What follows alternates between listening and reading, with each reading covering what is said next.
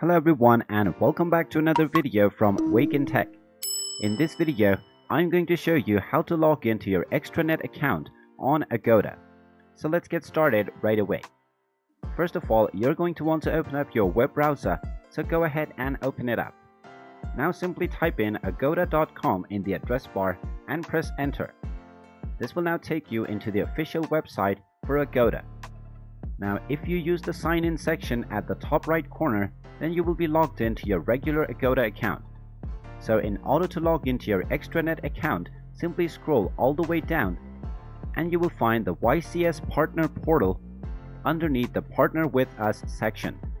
Simply click on this option and now this will take you into the login portal for YCS extranet partner. Simply click on the login to YCS button and now you can enter your email address and your password to log in. Simply go ahead and type in your YCS email address and then choose whether you want to sign in with your password or PIN code. Click on either of these options and then simply enter your password or your PIN code.